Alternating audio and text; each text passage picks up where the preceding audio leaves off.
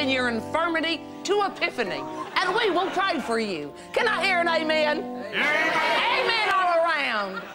Because God don't like demands. No, he doesn't. Nope. And he said, lo, and bade the children crawl up and sit on his lap. Ephesians 12:7. Can I hear? Praise Jesus! Praise his holy name. You know, all the cults, they think they got it made. All the Hindus and the Buddhists and the Lutherans. Oh, yeah. Well, the Hindus, they got some kind of a wheel. And the Buddhists, they got a circle, and everyone's got Allah coming down. But friends, we have got Jesus Christ! Can I hear an amen? Amen. Pay attention up here. Stay with us, Lola.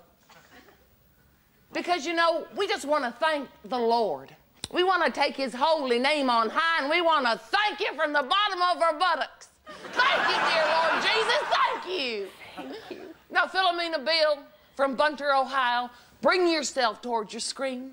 Bring yourself up. Hitch that chair up. Drag those big, fat, sluggish limbs up and look at me. Now, touch me, Phil. Touch me, because I cast out your cancer. I cast out your diabetes. I cast out your hypoglycemia. Your hypo... Well, God sees your disease. He don't need a heap of letters.